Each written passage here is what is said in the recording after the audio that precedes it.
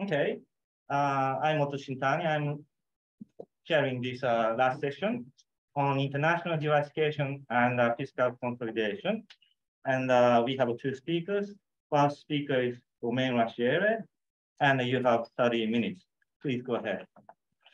Okay, thanks so much for inviting me. I'm sorry not to be able to be there or to have been able to attend earlier, but it was in the middle of the night in Paris, so I'm actually. So I think this is a joint work. Let me just close my door 1 second. Yes.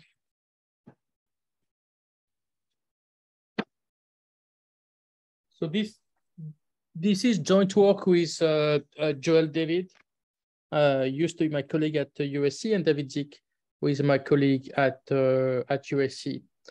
And I think the starting point of the paper is a desire to understand how globalization affects the labor market outcome. So when a firm can diversify financial internationally, what are the consequences of this international risk sharing on the within risk sharing within the firms, and what is its impact on the labor share? Okay, so the basic facts are just suggestive.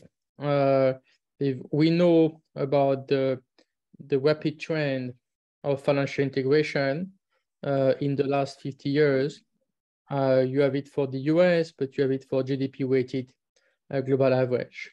We also know that in the same period, there have been a decline in the labor share in the US, but also in many advanced economies.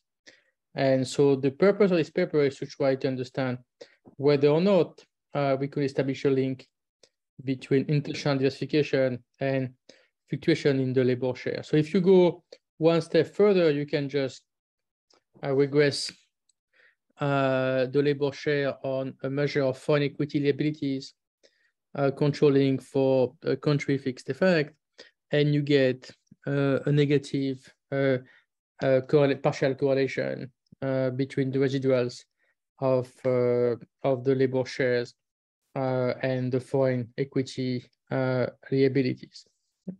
So I think the paper is both theoretical and empirical. So the theoretical part is proposing a relatively simple framework in which firms are choosing inputs, and particular labor, while they are facing aggregate risk, or more precisely that their firm-specific productivity risk is correlated with some countrywide market risk. So in this world, where you have to choose labor and to commit to wages before you observe the shock, then your ability to diversify your risk will affect your input decision, hence will affect the labor share. So if you are insuring your workers, for instance, by providing them preset wages, if you are very exposed to aggregate risk, then it's very costly for you to provide such insurance if you cannot diversify this risk away. And as a consequence, you will actually hire less labor. You will not be at the riskless optimum, and the labor share will be also lower. So what's happened in this world when you have opportunities to diversify away the country-specific risk by exchanging shares with firms in other countries? So what's happening is now the implicit cost of insuring your workers became lower because you have access to a source of diversification of the risk you are facing when you provide such insurance. In fact, this actually encourages you to hire more, and the labor share of output will go up. So that's called the within effect. But that's not the end of the story, because in the world when you have heterogeneous firms that have a different exposure to country risk, the firm will benefit the most for the diversification are the firms that are more exposed to this risk in the first place. And so you're going to have relocation towards firms that are more risky, which has low labor share. And so the overall effect on labor share depends on the net effect of these two effects. And that's interesting because in the recent work, Karen Vincent, for instance, tried to decompose the change in labor share. They observed precisely that the medium firms' labor share is going up, while the labor share is going down because of relocation of production towards firms that have low labor share. So we're going to just work out the analytics of this simple model of input choice under uninsurable risk. And then we're going to show you what's happened when you decrease the price of risk. And then we're going to look into the data, and we're going to focus mostly on firm level analysis. And we're going to establish two results. First, that riskier firms actually have lower labor share as the model predict. And we're going to also look at what happened when you can diversify internationally. And we're going to confirm there will be a relocation to riskier low labor share firms. And then we're going to conclude the empirical exercise by a kind of a cross-country regression just to look at the net effect on the labor share, which we find is falling the sizable effect. I have to apologize to the discussant that the empirics has been a little bit to a shuffle since the paper was last draft was produced. So I will skip the literature in the benefit of time. So you have a literature on financial diversification. I have actually done some work on that as well. A literature on the decline in the labor shares, which look at the various range of explanation involving trade, offshoring, technology, automation, superstar firms, but kind of ignore the dimension of risk and ignore the dimension of change in the price of risk associated with financial globalization. And then there is another literature to which my co-authors have contributed, which is precisely to try to understand how much risk and affect input allocation. In principle, actually, a lot of results that people have discussed on misallocation can actually there is far less misallocation when you compute the risk-adjusted productivity versus just productivity. So just to give you a little bit of a broader perspective, that take into account risk exposure in input choice of production can go quite a long way in explaining some of the puzzles that people have found in the literature. Okay, so the model is a model with heterogeneous firms that are producing using capital and labor, and these factors of production are chosen in advance to maximize market value. So the wage or the rental of capital cannot be conditioned on next period shock realization. So it's a bit maybe extreme, but all what we need for the result to go through is some kind of imperfect path through of the risk. So some degree of within firm insured. So the firms are owned by investors who are facing a stochastic discount factors. Now we put it as exogenous, and we're going to introduce it later in the G model of multiple countries. Okay, but just so the firm maximize the expected discounted profit that will be distributed in form of dividends. And so you see immediately what something will be key will be the covariate between the stochastic discount factors, which reflect the market risk, and the firm-specific productivity shock, AY. So when you solve for the first order condition, you're gonna see that the labor share is not equal to the share of labor in the production functions as standard in Cobb-Douglas technologies, but these times terms 1 minus kappa, where kappa, which capture the risk, the firm-specific risk premium, depend precisely on the covariance between the market risk and the firm specific risk. So if the productivity is procyclical, where the stochastic discount factor majority of consumption is countercyclical, then this risk premium is actually positive. It's costly for firms to insure workers, and this results in them hiring less workers and less capital, or saying differently, having a higher profit share to compensate for this insurance provided. And so that's a link. So the riskier you are, or the higher beta firms for people who are in finance will also have lower labor share. So that's something that will be testable. I mean, we could extend that to any type of production function like CS or more generally, and you will always find this risk adjustment in the input choice. Okay, so from that you can compute the aggregate expected labor share that depend on the joint distribution of the micro level output and labor share. And you can compute the inputs, relative to an industry, to the country, or the output. And you get an expression for the aggregate labor share. So let's go one step further and decompose this risk premium I just mentioned.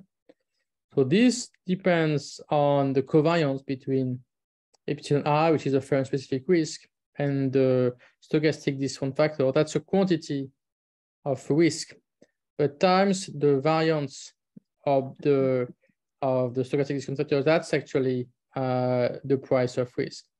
The quantity of risk is firm-specific. It's an exposure. It's kind of exogenous. The price of risk is common across firms, and it will be endogenous. If the price of risk is falling, then the kappa term will be falling. So let's assume, without specifying it for a moment, that the price of risk is going down. Then you have the two effects I mentioned before. So you have a within effect. The firm level labor share increase, but there is a reallocation effect. So we saw shifted toward riskier low labor share firms, the one that benefits more from the fall in the price of risk. So you can decompose it formally between a reallocation effect and a within effect. So the net effect is ambiguous, and as you're going to see, will be non-monotonic in the decline in the price of risk. Okay, so we can have various examples. One is with a risky and a safe firms. One with Gaussian technologies with different exposure to market risk. This is just this is a Gaussian example, but that's basically the same thing. So what's interesting is to look at what happened when the price of risk is going down, and this kind of measure of kappa is also going down. So if you, of course, for the safe firms that have no exposure to risk, nothing happened. The labor share just the labor share in the production functions. But for the other one, as the price of risk is going down, the labor share is actually going up to the point, and when you go back to risk-free world, it's just equal to the labor share.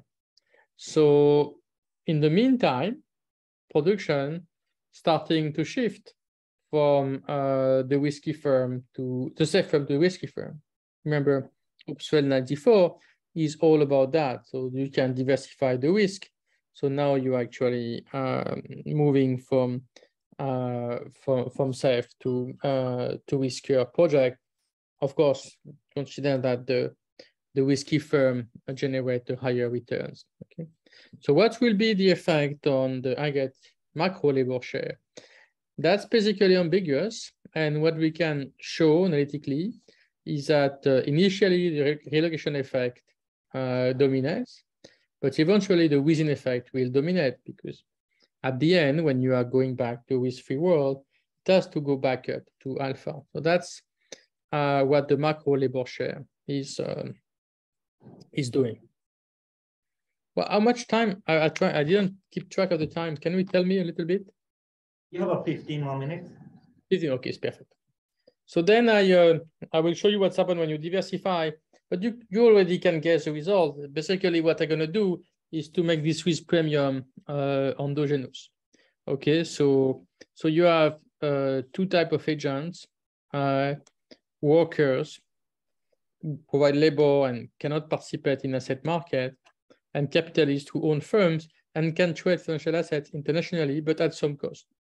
Okay, so you have the risky productivity is uncorrelated across countries, so there are obvious benefit of diversifying internationally.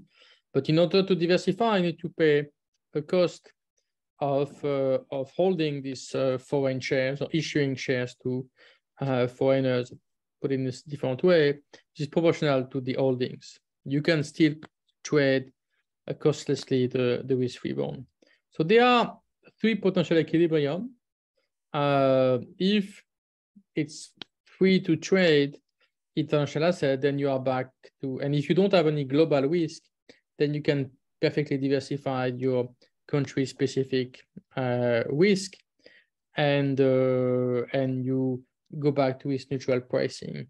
If it's very costly to diversify internationally, then you prefer not to trade and you are still in autarky. So the interesting result happened in the interior solution. So now, by just imposing a kind of a no arbitrage condition that the price of the shares are valued by domestic and foreigners should be the same. So the domestic face this correlation with between the country-specific firm-specific risk and country risk, and the foreigner has to pay the tax. Then when you impose this risk-free condition, you can just pin down. This risk premium that will depend on the cost of trading and the parameters of the production function. So now let's do the following experiment. Assume that the cost of foreign investment, of holding foreign shares, goes down, then investor will diversify. So the price of risk and the risk premium is going to be decreasing, and you're going to have these two effects I mentioned before: the within effect, increasing the labor share, and the reduction effect, decreasing the labor share. And all the analysis that we made on these endogenous parameters, kappa risk premium, now we can make it on the exogenous parameters too, but the results are exactly the same. Initially, financial diversification decrease the labor share by relocating productions to where more risky but lower labor share firms before eventually rising again. Okay, so the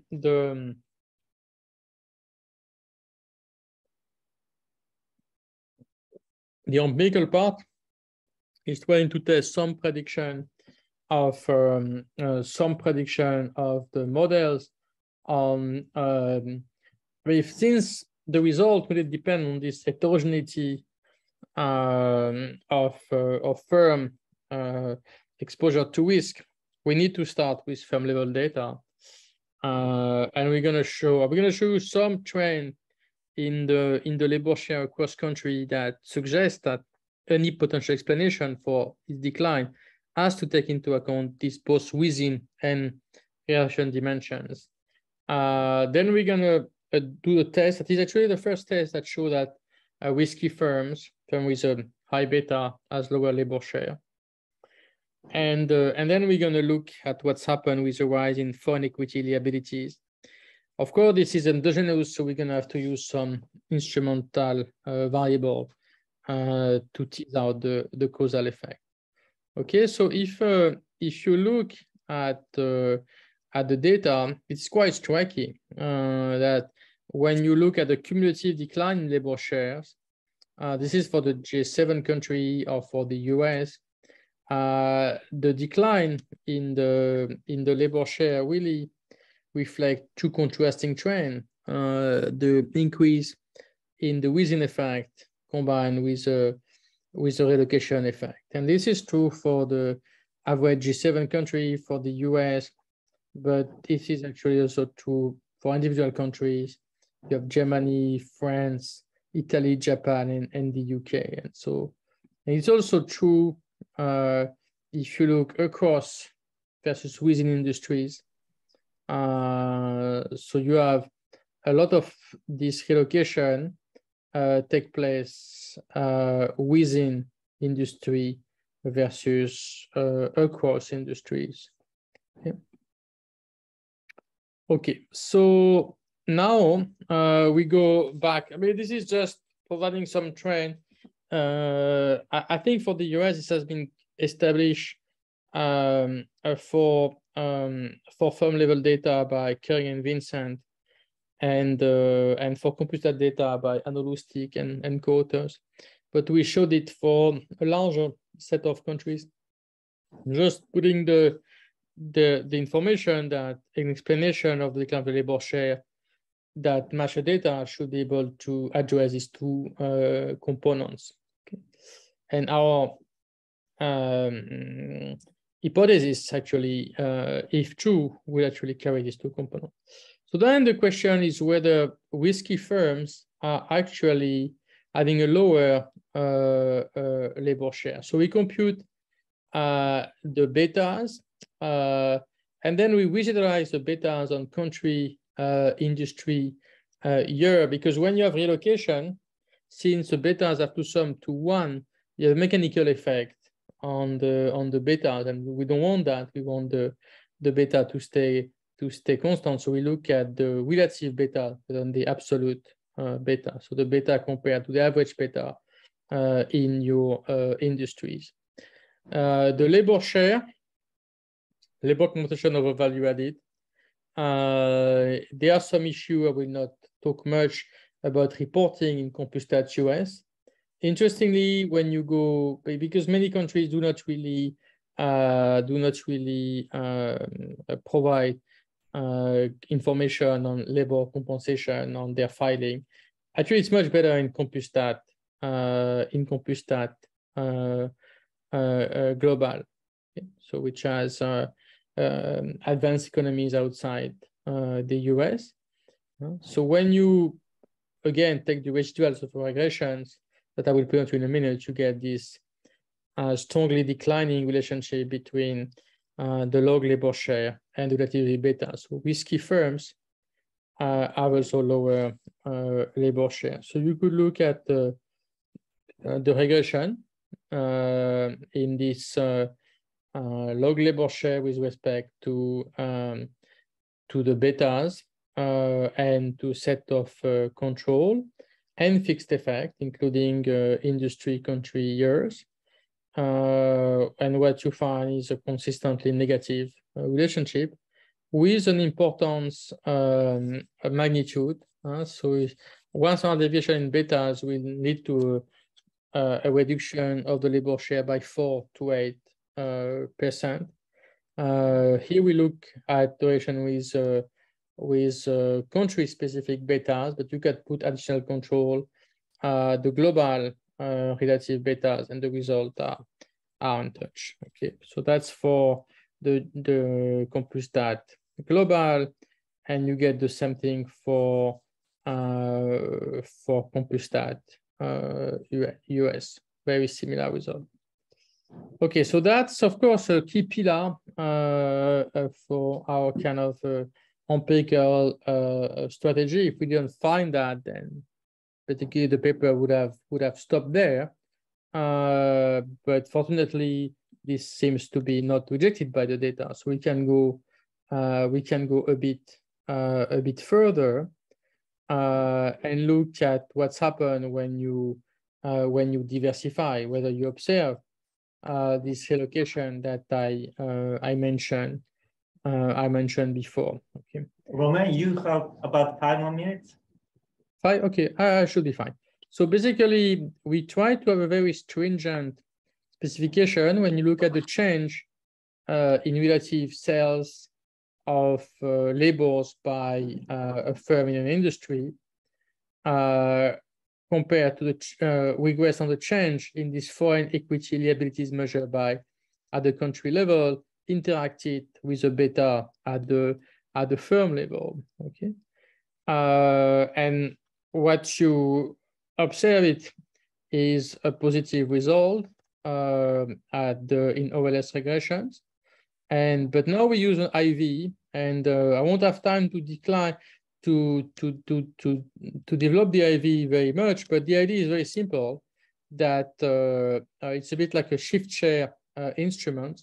So your liabilities in the US are assets from the rest of the world.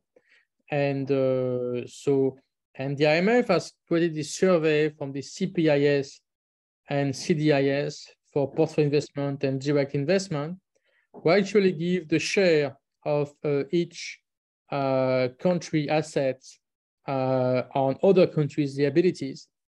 And we're going to actually take the shares for the previous years and then look at a change in the total asset of countries, excluding the country of interest, like the US, for instance, and then measure the change in the foreign equity liabilities in the US using this instrument of the increase in the assets of other countries weighted by the share of each countries.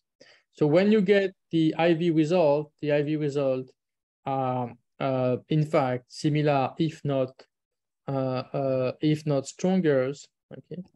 So if you have an increase in foreign equity liabilities of what you observe, 1.7% a year, this will actually make the high beta firm grow by 0.1 to 0.2% every year. But know that this trend is over 50 years, so that actually can lead to significantly large increase in the size of those firms.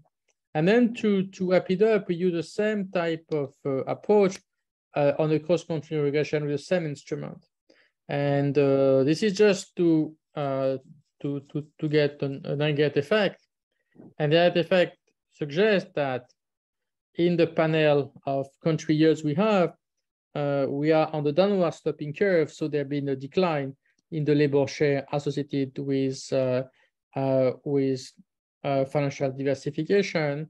And so if you look at the US, you could explain a fall in the labor share of 2 to 3 percentage points, which is more than a third, between a third and a half of what had been observed. So I can conclude. So we provide a theory linking international diversification to the aggregate labor share, which is consistent with the within and reduction effect observed in the data. And we seem to have economically robust result, but also economically magnitude economically significant.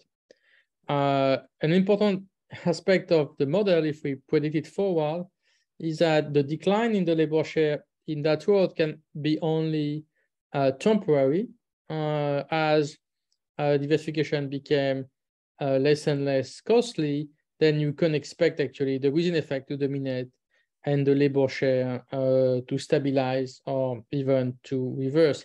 This is a bit in contrast with some of the theory of decline of the labor share that tend to have very grim outlook going forward. In our case, no, it's just two effects, and one tend to initially dominate, but the other one eventually overtake it. Thank you very much. Okay, thank you. You are right on time. And discussant is Kosuke Aoki, please.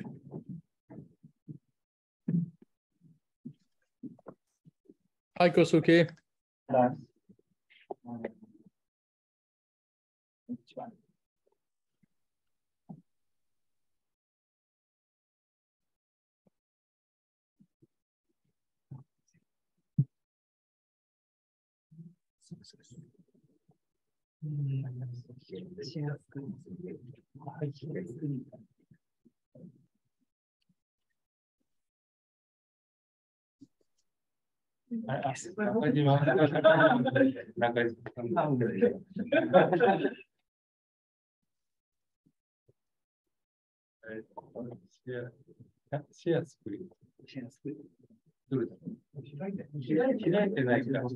Ali was there, but he was the other file on the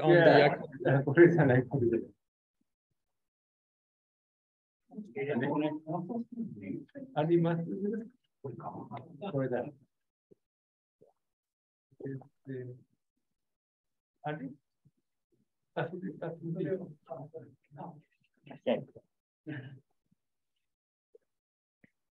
So can you hear me? Is that fine? Yes, yes, I can. Okay, so thank you very much for inviting me to this conference. Hello, Romain. So it's a great pleasure to discuss the paper about Romain because we used to be colleagues at Cray on-field pipeline in Barcelona for almost 20 years ago. So I'm very glad to discuss his paper. Okay. And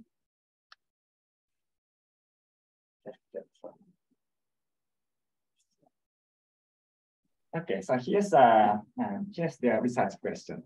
Okay, so they try to draw some implications of risk sharing, international risk sharing on the labor share. Actually, this is, to me, this is a very interesting, and also this is a new question. Okay, and in this paper, they provide with new theory, and also they provide with convincing empirical studies. Okay, so this is both empirical and theoretical paper. And so they have many interesting results. Okay. First, at the firm level, so here's the main conclusion. Okay. So suppose that the price of risk declines. Okay. So then their theory predicts that the labor share within a firm increases. Okay. So this is within firm effect. And the second result is when the price of risk declines, riskier firms with lower labor share expand. Okay, so this is what they call reallocation method. Okay. And so this is the basic theory. And they try to apply this theory to the literature on international risk sharing and draw implications for labor share. Okay. So suppose that international risk sharing improves, so therefore the price of risk declines. Okay, so then their theory has two implications, right? So labor share within a firm increases, so this is a within firm effect. Okay, and also riskier firms with lower labor share expand. So this one tries to decrease the labor share in aggregate. Okay, so there are two offsetting effects in the aggregate level. And what they show is when the degree of risk sharing is not too large, then aggregate labor share declines because the allocation effect dominates the within effect. Okay, so that's their basic message in this paper. And also they provide a number of convincing empirical evidences. And one of the killer charts I like in this paper is this chart.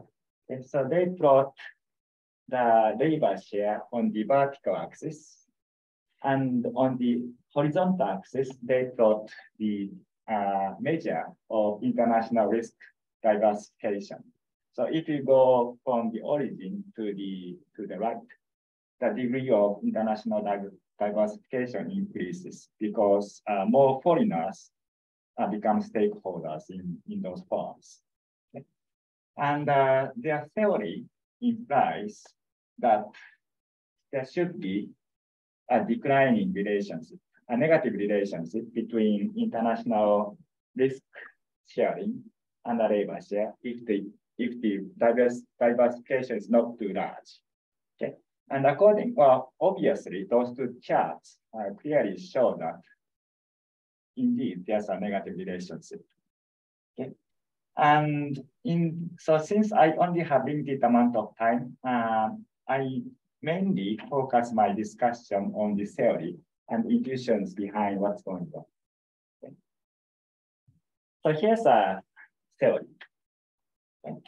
So they think about a production decision of firms owned by risk-averse agents.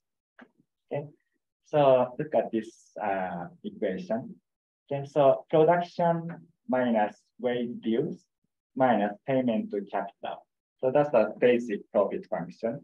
But you have this stochastic discount factor, which is random. So here, uncertainty is regarding this idiosyncratic productivity shock, AI. Okay. So this firm is owned by risk-averse agents. And as long as consumption and productivity are positively correlated, then the stochastic discount factor is negatively correlated with A. So this means that those owners value profit in bad states by more, and profits in good states by less, compared with risk-averse owners. Okay, so that's the setting. And two assumptions. Okay, so demand for labor and capital are determined before this productivity realizes. Okay, so you have to make those input decisions in advance. And also, it's like sticky prices. So factor prices, W and PK, are already determined. Okay. So those are the two basic assumptions. Okay. So then, what do they do? So those two equations are the first order conditions for factor inputs. The first one is for demand for labor, and second one is for the demand for capital. Okay, so this is very similar to the basic first order conditions. And of course, the right-hand side is wage and the price of, user cost of capital. And this is, this looks familiar to you. Actually, this is the marginal product of capital. But because firms are owned by risk-averse agents, you have risk correction. Okay, and similarly, for the capital, the user cost of capital is the right-hand side, and the left-hand side is the risk-adjusted marginal product of capital.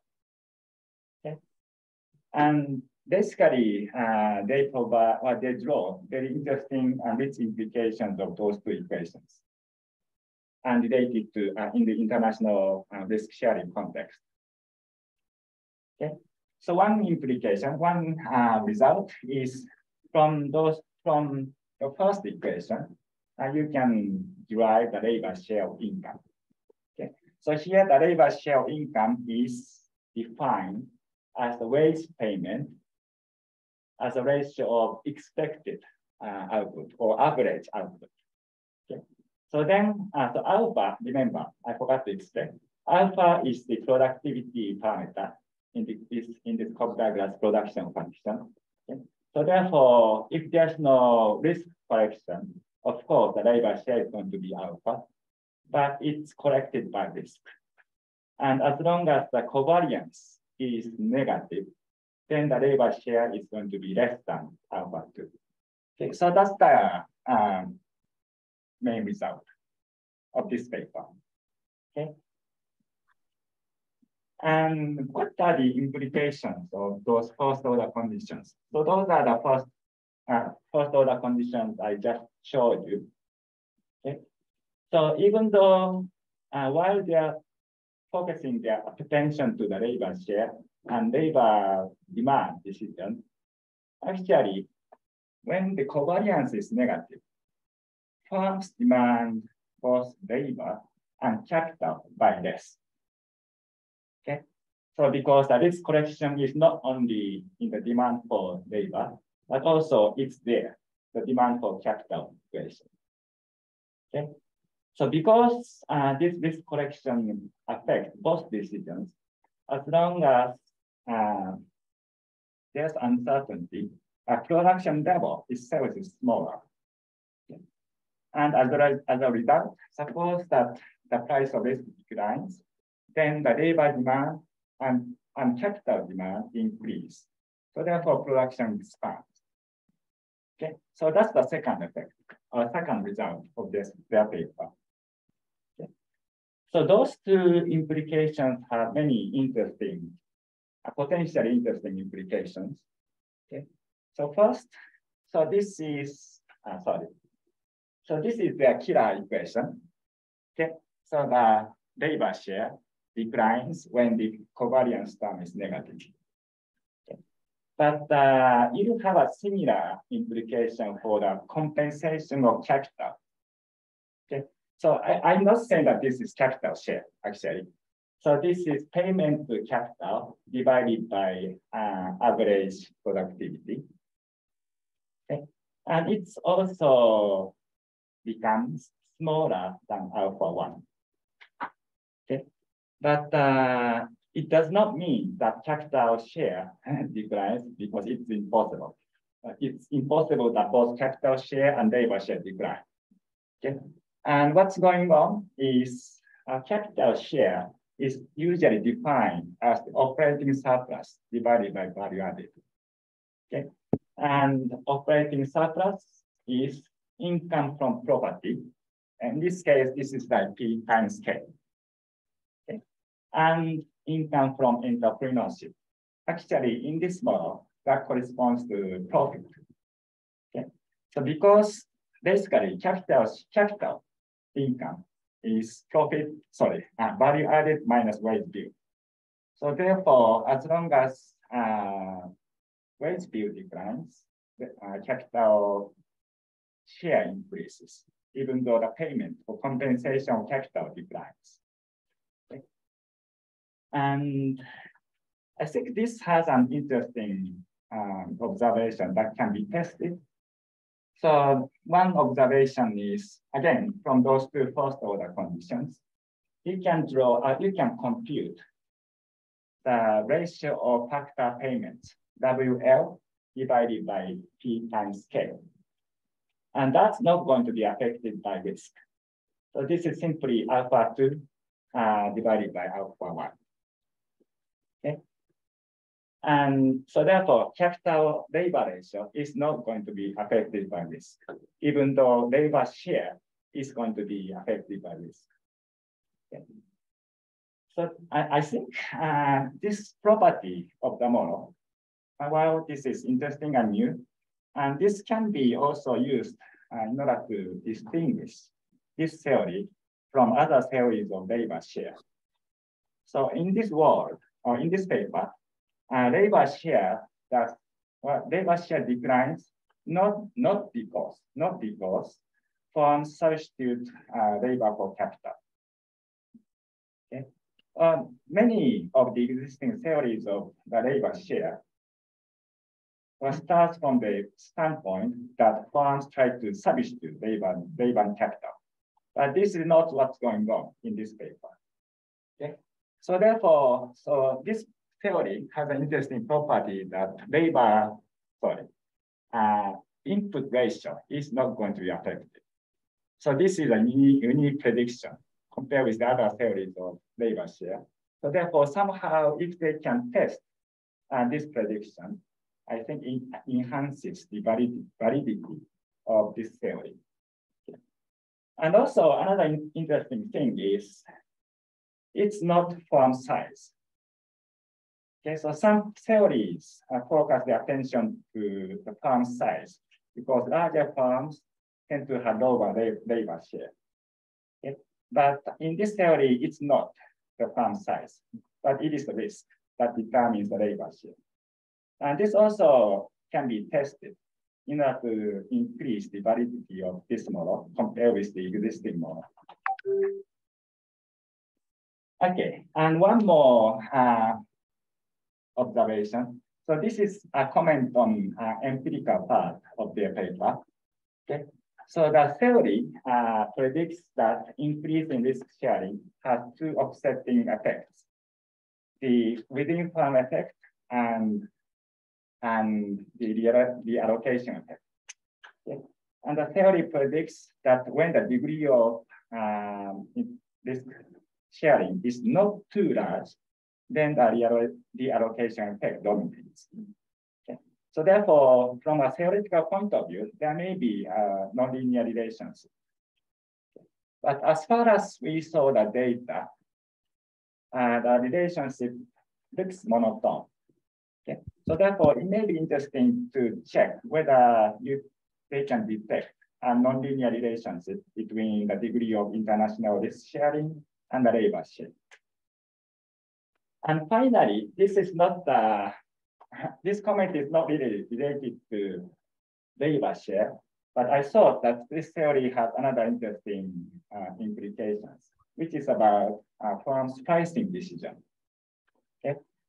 So if I computed the real marginal cost of this firm, I think the real marginal cost function looks like this.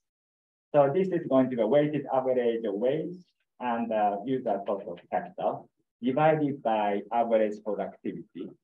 So, well, if you only have those two terms, that's a standard marginal cost function if you have a Cobb-Douglas production function. But since firms make input decisions in advance, first order conditions are corrected by this covariance term. So therefore, this risk affects the real marginal cost of firms. Okay. So then the degree of some changes in the degree of risk sharing can affect real marginal cost. So therefore, it can affect pricing decision of firms. Okay. So therefore, it may have some implications for longer trend of the inflation. Okay. And also, if you think about monopolistically competitive firms, what they see when they choose their prices is this risk-adjusted marginal cost. But when econometricians try to measure markup, typically we often ignore what we usually ignore this correction. Okay? So therefore, if you take risks into account, the properly measured markup and its fluctuations can be different from the traditional measures of markup. And also, I think this is going to be an important and interesting avenue to future research. And anyway, so this is a great paper, and I enjoyed reading this paper. Thank you. Okay, thank you, Kosuke. Romain, can you reply to Discussant's comment? Yeah, sure. So maybe I can, maybe we should stop sharing, or should we keep sharing? I don't know if we stop sharing. As you... Sorry. Do you want to use his slide or no? No, I have digested it, so I don't. So thank you very much, Kosuke. It's actually a great pleasure to see you again. We were actually indeed colleague at Cree 19 years ago, so it's almost. And it's always great to interact with you because you have a clarity of minds that I'm usually struggling myself with. So getting insight from you is always very, very enlightening for me. So I think you made basically 3 points. The points on firm size, it's actually, we should notice that our result, we are controlling from firm size. Maybe we should emphasize it more, but that's something we control for. I think the result on the capital labor ratio, I think it's really important. And I was a bit stuck because I saw that maybe we could try to measure profit shares and capital share, but it's very difficult to distinguish profit share and capital share in the data, as Kosuke just mentioned. But I haven't thought about actually trying to test directly for the capital labor ratio. And actually, if it works, it will be very good for us because as you just said, most of the result on decline of labor share has something to do with substitution between capital and labor, or different type of labor and capital. So if we see that our result are standing, meaning that TWID do not affect capital labor ratios, that will be a strong result for us. So we will try that. On the nonlinearity of the result, I mean, in some graph, you see the effect tend to be flattening. So it's strongly decreasing first in the degree of financial integration, and then it's tend to flatten. And in some cases, it's going to go up a little bit. So we could put quadratic terms, or we can try something a bit non-parametric. The problem is that when you put non-quadratic terms, we find this nonlinear effect, but I think it's a bit too demanding from the data, especially cross-country data. And I don't think that will be so honest, because we're going to pick up something and go, oh, yes, you see, this is going up. But in fact, it's going to be depending on a few points. And so, yeah, so the overall result is that the theory is ambivalent on the effect. What we tend to find is that the relocation effect tend to dominate. And it's not surprising, because the relocation effect is something that is strongly observed in the data. I think the last point, there is actually not 3 points, but 4 points, is about the real marginal cost. And again, it's something that I thought about it, but now that I saw the slides of Kosuke, it became much clearer to me. That's true. I believe what people measure as a markup actually is not only competition, but it also de facto embed this element of risk. So we have implication that even in a world where markup, where theoretical markup are constant, or markup implied by competition are constant, like in the monopolistic competition models, you could still have variation in measured markups that are coming from risk. And then, of course, if there is variation in measured markups in this model with sticky wages, there will also be implication for inflation. So that's something that also I kind of thought about a bit very confusedly, but now it's clear. That might go a bit beyond the paper, but that's something probably worth exploring, because I think we don't have the very good theory linking financial globalization to inflation. We have it for trade, but not for financial globalization. So that could be an avenue for future research. So thanks again. I learned quite a lot from the discussion, and it was a pleasure to follow it. Thank you. Okay, thank you. Now we take comments from floor. Just, hi, Roman. Thank you very much. Thank you. Hi, Kenichi. Hi. Thank you very much. Great paper. I don't have a major comment, but I just noticed a little bit minor part, which is you are looking at the equity flows in the data, that looks like, while looks like you are in a theory, you are assuming non-contingent pay to capital owners, which is a debt flow more likely, I believe. So, and we do know debt flows and equity flows in international capital markets are a little bit different. Maybe you can think about more, or maybe you can even write another paper distinguishing between them. Yeah, so I think, yeah, so payments to capital owners are, for the rental part of the capital is actually fixed. But of course, if you also have equity of the firm, then your payments will be varying. So there are some clear element of equity diversification. That's what we have looked at. We haven't looked at debt, and more importantly, maybe, or as importantly, we haven't looked at the consequence for the risk-free rate. That will be something we also plan to do. So yeah, so I think it's something we haven't explored. Yeah, thank you very much. Yeah. Yes, sure. Thank you.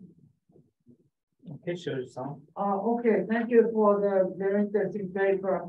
following up on the previous comment, in this paper, both wages and rental payments are predetermined, so they're both kind of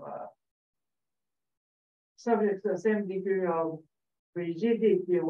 So in that sense, as Kosuke made clear, both types of factors are kind of symmetric, symmetrically in the model. What happens if you maintain the wage rigidity but make the rental part more flexible, which seems like a realistic assumption.